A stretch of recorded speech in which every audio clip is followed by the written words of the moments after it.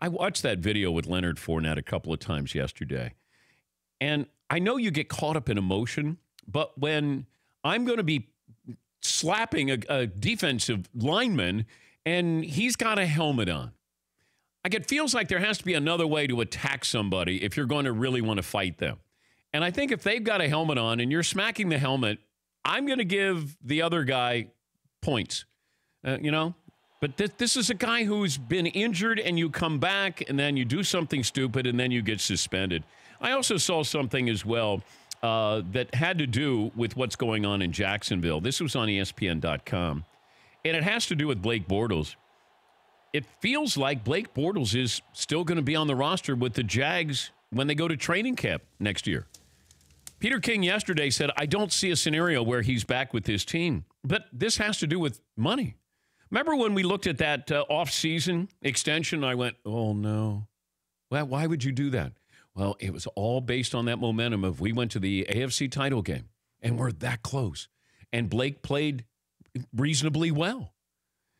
And then you go, okay, let's not disrupt this. We got a really good defense. We got a running back. We've got a quarterback who's playing better than we thought he was going to play.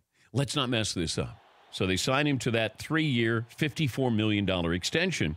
That's he gets a $1 million roster bonus payable on the 5th day of the 2019 league year. So that guarantees $6.5 million of his salary. So in addition, and I know this is all jumbled numbers and math, the Jags would have to count $16.5 million in dead money against the salary cap if they cut him before the 2019 league year begins.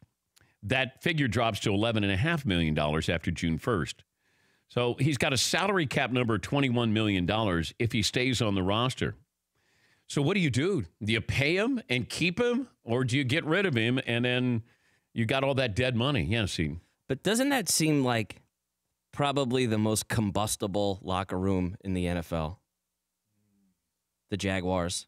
Yeah, I think the Raiders are, well past that now. But I mean, in terms of just explosive disagreements, right? You have Fournette just got thrown out of a game for fighting. You have Jalen Ramsey, who never stops talking and is clearly a problem there. You have a whole bunch of guys who there's like an attitude issue within that locker room. Yeah. Can you really afford another year of we had Blake Bortles and we paid him all this money. Let's just get through this year too. It feels like this is the year that you kind of had to suffer through, and then you have to make a change. Yes, but who are you bringing in? That's the key. Because I don't think you have great quarterbacks in the draft. I mean, you might. I don't know how good Haskins will be from Ohio State, or Justin Herbert is supposed to be the next Dan Marino or John Elway with all this hype. But because he is the focal point, because there aren't a lot of quarterbacks, he's going to be hyped up even more. So who are you getting?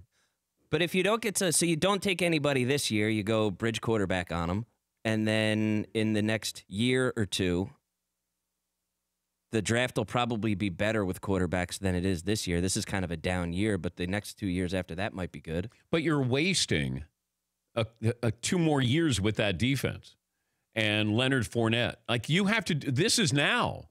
You had the Patriots on the ropes, and you have to do it now if you can salvage this. But, if they continue to lose, I wouldn't, pencil in Doug Marrone as your head coach next year if it continues to go this way, where you have this locker room that's fractured. You have a team that has a quarterback that they can't count on. Now he's been benched for Cody Kessler. But I'm thinking if you could get, do you make a big deal? Make a trade? Do you try to bring in Matthew Stafford? Teddy Bridgewater? Do you bring in Eli? I don't know. But I can't imagine going to training camp with Blake Bortles right now. Just can't. Because that defense, there's no way that defense, and Jalen Ramsey's not going to stay silent with this. I mean, he stayed silent with his quarterback. He's ripped every other quarterback. But let me hear what he has to say after the Super Bowl, what's all said and done, as they move in, or training camp with Blake Bortles. But I don't see that happening. Jameis Winston, where is he next year? There are going to be quarterbacks who are going to be moving on out of jobs, and the question is, where will they land? But Jacksonville, even though, I'm going to have to eat some money there, but I have to do that for the betterment of this team moving forward.